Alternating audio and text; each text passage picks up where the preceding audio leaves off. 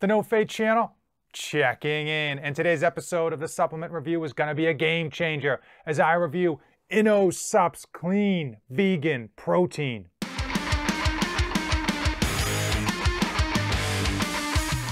On this series, I review a supplement every episode to help you decide if it is right for your fitness goals, your health needs, and most importantly, that hard-earned money. From Inno Supps, I have their clean vegan protein. We're going to go over the macros, the ingredients, how it mixes, how it tastes, how much it costs, and who should be taking in a vegan protein.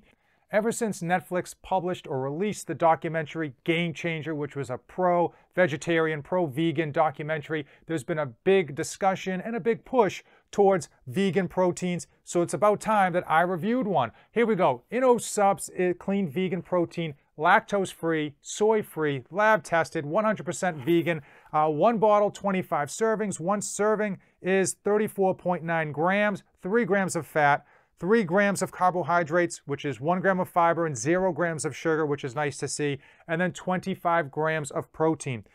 For ingredients, we have pea protein, so the majority, or if not all, the protein in those 25 grams is coming from pea protein. Also, there's alkalized cocoa powder, salt, calcium, potassium, and a number of organic ingredients in here. I'm not going to bother reading off the list because not only is it a strain on the eyes, but it would take some time. But keep in mind, one of the nice standouts on this ingredient profile is how everything, if not everything, is organic in some form or fashion. So certainly dedicated towards that vegan community or that vegan lifestyle, and a really good ingredients profile. Clean vegan protein comes in 2 flavors. I got my hands on chocolate brownie. For mixability, I used water in a whisking ball, mixed fine, no issues with mixability. However, with taste, the taste just wasn't there. When I think chocolate brownie, I don't think clean vegan protein. Unfortunately, the pea protein that they used in there definitely stood out. I definitely thought that I was eating like a bunch. I was swallowing like liquid peas at some points.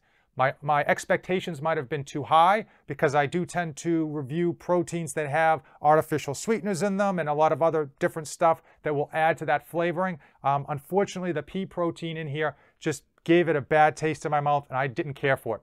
I will say if you're going to be mixing this protein with food sources, with baking and a blender with fruits and whatnot, then it's probably going to taste a lot better than I mixed it with just water.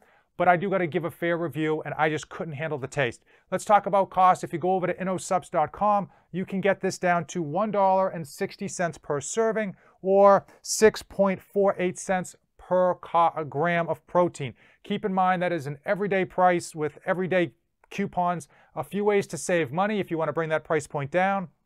I think if you buy in bulk, you can save money. If you do a subscription where they send you like a bottle of this every month, you can save money that way as well. So there are a number of ways out there to save money. I don't have any coupon codes, but obviously keep in mind that $1.60 per serving is probably the highest you should ever pay. You could certainly bring it down lower than that. So let's talk about who is a vegan protein right for.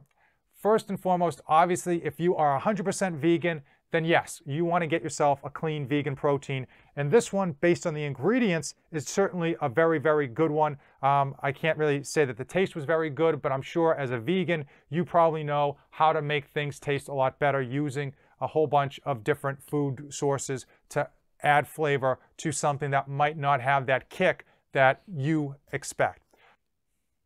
Now, if you're allergic to whey, not just lactose intolerant, but 100% allergic to whey, you want to get another protein source, I would still probably shy you away from clean vegan protein. In terms of bioavailability, whey is clearly the best, scientifically stating.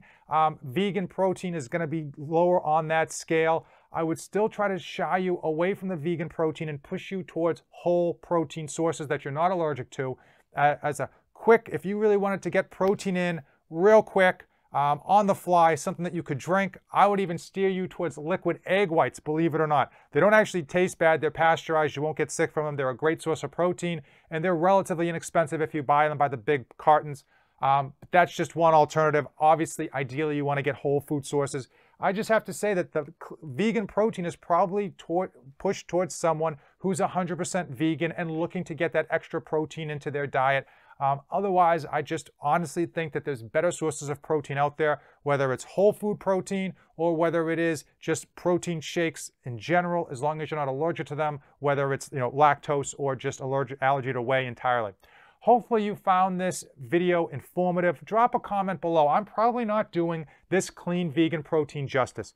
If you've reviewed this in the past, if you've tasted this in the past, drop it in the comments below what you thought of it, because obviously I haven't reviewed very many vegan proteins, so my expectations might be different than reality. Drop it in the comments below. I love getting feedback from my viewers, from my subscribers, and we can have an open discussion about where this truly stands, because I don't like to bash products, especially ones where I haven't really reviewed a very large spectrum in that market. And clearly, I've only reviewed a handful of vegan proteins up to this date.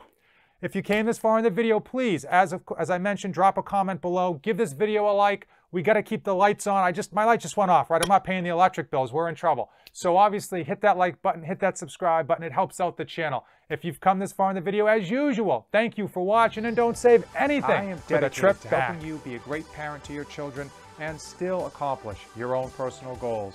I provide ideas and insights to help you save time, money, and your sanity. 3 things that are in short supply for every parent out there.